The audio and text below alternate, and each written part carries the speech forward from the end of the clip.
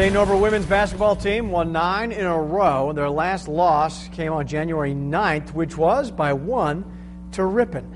Well, tonight looking for a little revenge and to take over first place in the conference from Ripon. Ripon visiting the Green Knights tonight. Battle for the top spot. SNC looking good early on. Denise Heiser driving to her left, taking it in for the easy 2. Ripon, though, hanging tough. The Hawks, Emily Meyer finds Jessica Damer for the bucket and the foul. But the Green Knights, they just too good. Eric backhands the pass underneath. Pump fake, draws the foul, gets the bucket. Green Knights move back into first with a convincing 76-51 win over Ripon. As for the men, St. Norbert gets the win in the nightcap as well, beating Ripon 77-72. In doing so, clinches the outright title in the Midwest. Green Knights go to 19-2 on the season with the win, and it also means St. Norbert gets hosting privileges for the Midwest Tournament.